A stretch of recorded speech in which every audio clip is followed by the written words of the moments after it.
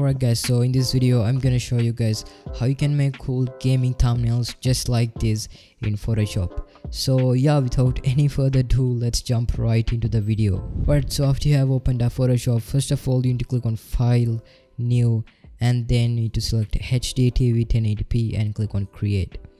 Right, so after you have done that, I like to start with the background. So for the background, I'm going to select this image right here. You can get any image you like from Google. I also get this image from Google. You can just search up for the image you like and you can copy that image and you can paste that to Photoshop by clicking Ctrl+V. So after you have done that, go ahead and get the move tool at the top and make sure that you have selected the auto select and the show transform controls, because these two options will be useful when we are editing with the Photoshop. So after you have done that, you need to click on this, you need to click on this little button right on the bottom and click on hue saturation, and you can lower down the saturation for to -100, and again click on this button right here and you need to add a brightness and contrast, and you can increase the contrast. This depends on the picture you have chose. I'm gonna make it around, I would say 40 I guess, or 39, and also you can lower down the brightness. Okay, perfect. And then we can add a Fortnite character. So for that I'm gonna use this character right here. I just search for Fortnite character PNG.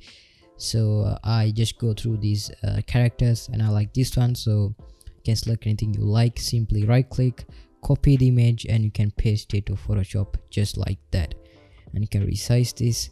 So now we need to get rid of this black background. All you need to do is you can get the object selection tool and click on select subject at the top, and Photoshop will automatically select the subject just like this, and click on select and mask at the top, and now you can actually see if the Photoshop actually done a pretty good job. If not, you can obviously adjust this up. Alright, and now I think it looks pretty good. So now what I like to do, I like to lower down the shift edge, and also I like to increase the feather, and then go ahead and click on output 2 and make sure that this is set to new layer with layer mask, and click OK, and you can delete the other layer, and bam, now you will have the character without a black background. And you can resize that just like that, and you can position this somewhere right here. You can tilt it if you want to, and okay, that looks pretty good.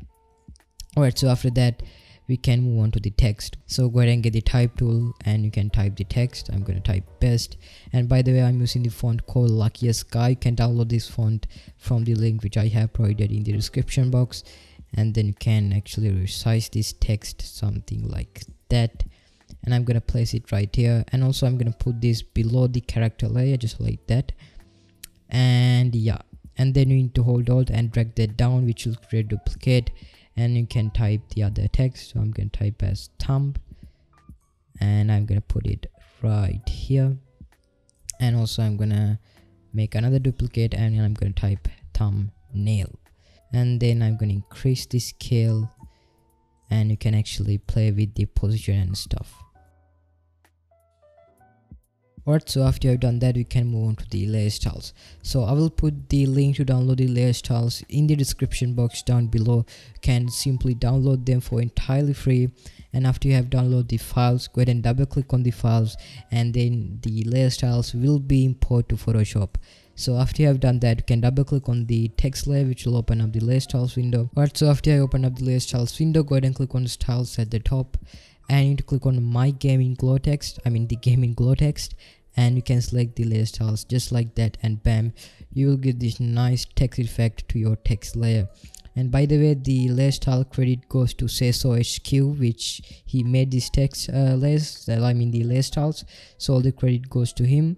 So now you need to click on the gradient overlay, and you can scroll down and you can select this one right here and click OK.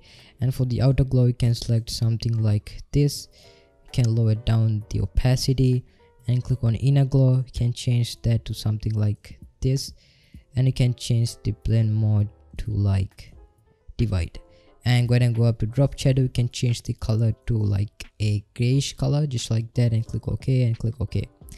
And for the other two text layers, just add that this layer style right here and click OK, and do the same thing to the other text layer.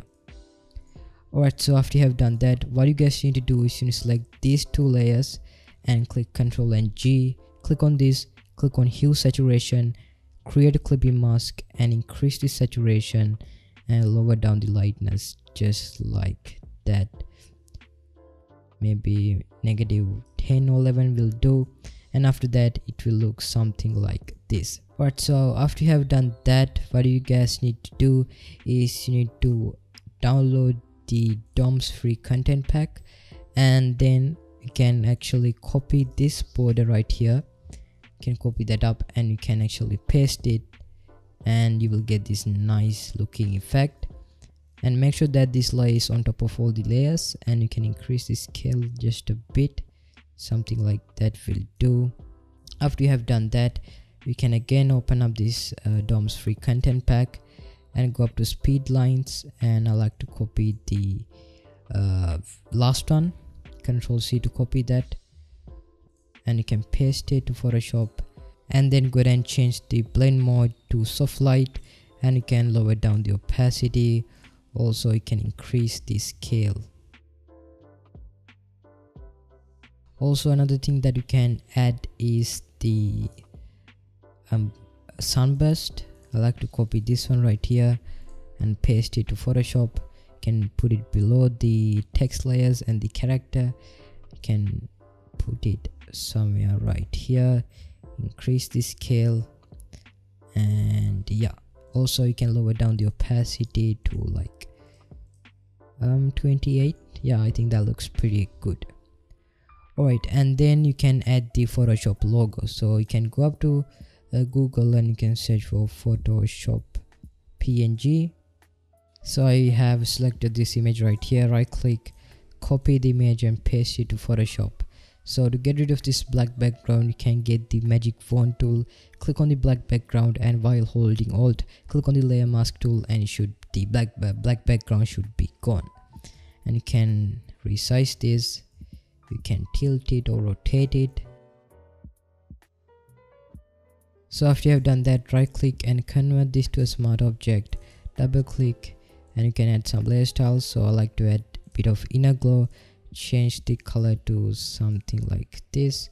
You can play with the size and of course the opacity, and you can add a bit of drop shadow to this. And yup, I think that looks pretty good in my opinion. So then what you guys can do is you can actually right click, you can convert this to a smart object, duplicate that layer, change the blend mode to linear dodge, add, click on filter, blur, Gaussian blur, can increase the blur radius to like 30, duplicate it again, double click on the Gaussian blur smart filter, and now you can make it 300, click OK. And on this layer you can change the blend mode to something like color dodge.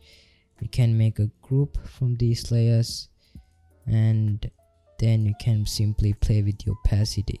Alright, so after you have done that, we can add the arrow. So for the arrow, I'm going to use this one right here.